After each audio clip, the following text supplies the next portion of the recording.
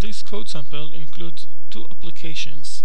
The first is the application that we want to test.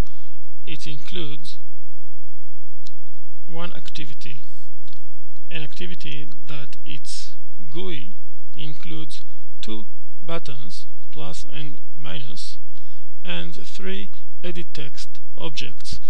The first two are already initialized. Pressing the button plus, we should receive the sum of the two numbers inside those two edit text objects.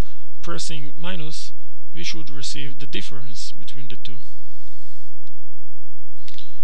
The second application is a test application. It includes one activity, but not just a simple activity.